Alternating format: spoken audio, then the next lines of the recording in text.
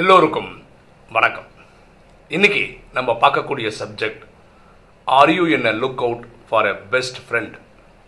நீங்கள் ஒரு சிறந்த நண்பரை தேடிக்கொண்டிருக்கின்றீர்களா?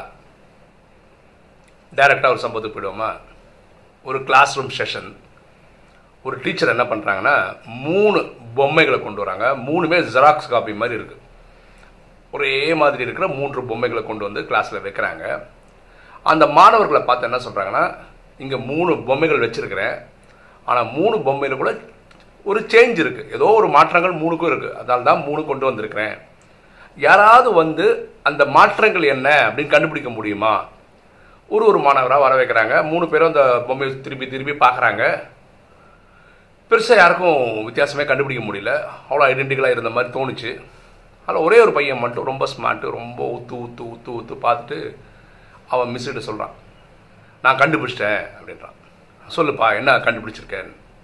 ஒரு பொம்மையில் இந்த காதுலேயும் ஓட்டை இருக்குது, இந்த காதுலேயும் ஓட்டை இருக்குது, அப்படி ஒரு பொம்மை இருக்குது. சரி, அடுத்தது இனி ஒரு பொம்மையில் இந்த காதில் ஒரு ஓட்டை இருக்குது, வாய் பக்கத்தில் ஒரு ஓட்டை இருக்குது, இப்படி 2வது பொம்மை இருக்குது. சரி, மூணாவது பொம்மையில் ஒரே ஒரு காதில் தான் ஓட்டை இருக்குது, வேறு எங்கேயும் ஓட்டை இல்லை, இப்படி 3 இருக்குது. உடனே மிஸ் என்ன பண்ணுறாங்க, எல்லா பசங்களும் எழுப்ப வச்சு, இந்த பையன் கரெக்டாக கண்டுபிடிச்சா கை தட்டுங்கன்னு எல்லா பசங்களும் கை தட்டிட்டாங்க. இப்போ மிஸ்ஸு சொல்கிறாங்க, இந்த மாதிரி 3 பொம்மை நான் ஏன் கொண்டு வந்தேன் கிளாஸ்க்கு, அப்படி யாருக்காவது புரியுதா அப்படின்னு கேட்குறாங்க. சின்ன பசங்க, மிஸ் ஏன் இப்படி கொண்டு வந்தாங்கன்னு புரியல. இல்லை மிஸ், எங்களுக்கு தெரியல, நீங்களே சொல்லுங்கள்.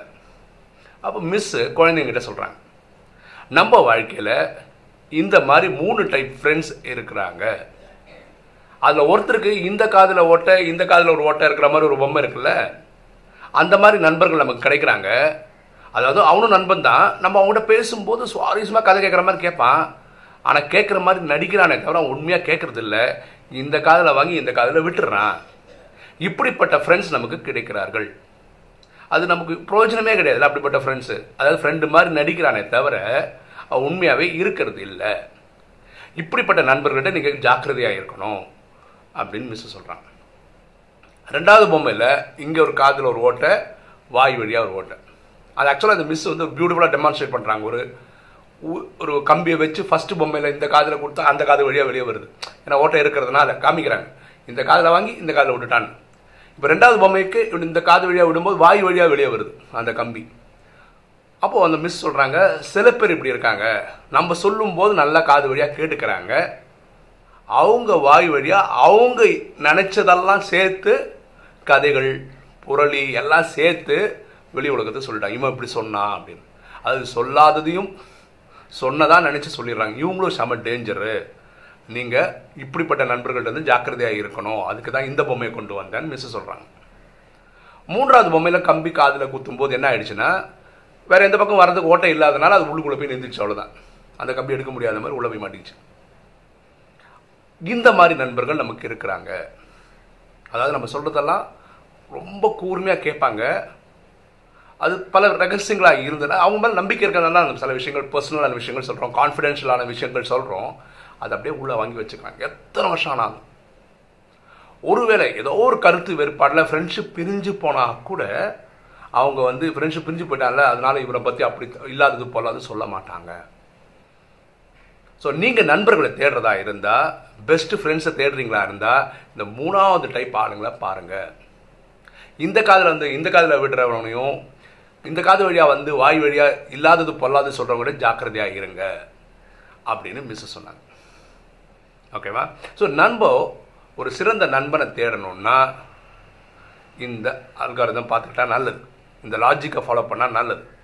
யார் இப்படி கேட்டு இப்படி விடுறாங்களோ, யார் இப்படி கேட்டு கண்ணாமுனான்னு பேசுகிறாங்களோ, இவங்களெல்லாம் தவிர்த்து சொல்கிறத ரகசியங்களை அப்படியே வச்சுக்கிட்டு எப்போவுமே அவங்கள ட்ரஸ்ட் பண்ணலாம், நம்பலாம் அப்படின்ற நண்பர்களை தேடிக்கிட்டால் நல்லது.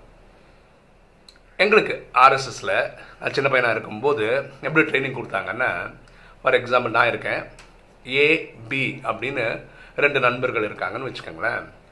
ஒருவேளை ஏவும் நானும் மட்டும் இருக்கேன், பி இல்லாத பட்சத்தில் ஒரு எக்ஸாம்பிள் சொல்கிறேன், பியை பற்றி ஒரு பேச்சு வருதுன்னு வச்சுக்கோங்களேன்.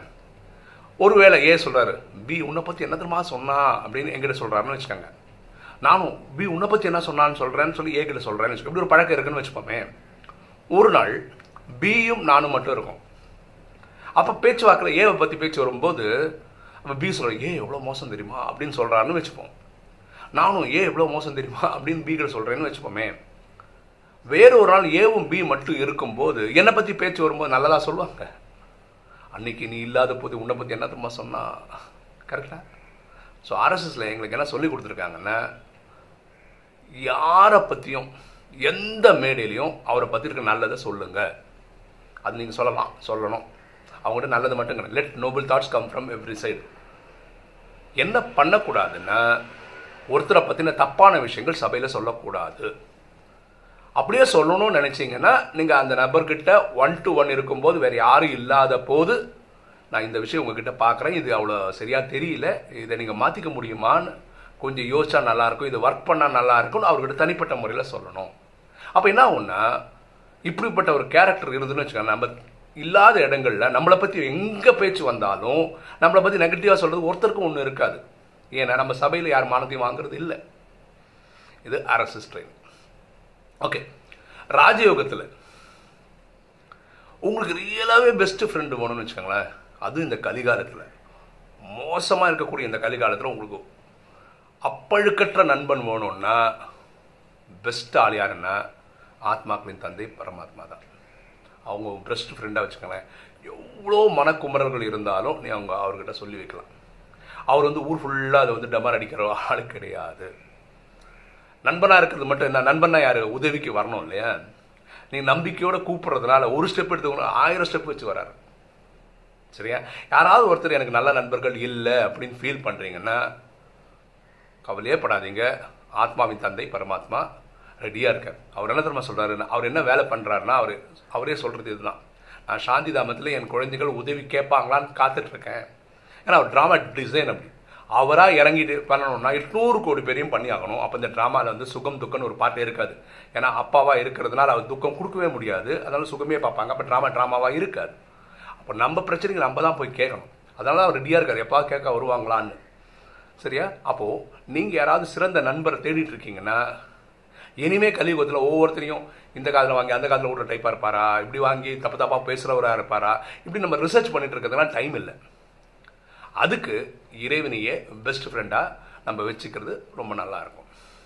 ஓகே, இன்றைக்கி வீடியோ உங்களுக்கு பிடிச்சிருக்குன்னு நினைக்கிறேன். பிடிச்சிங்க லைக் பண்ணுங்கள், சப்ஸ்கிரைப் பண்ணுங்கள், ஃப்ரெண்ட்ஸுக்கு சொல்லுங்கள், ஷேர் பண்ணுங்கள், கமெண்ட்ஸ் போடுங்கள். தேங்க்யூ.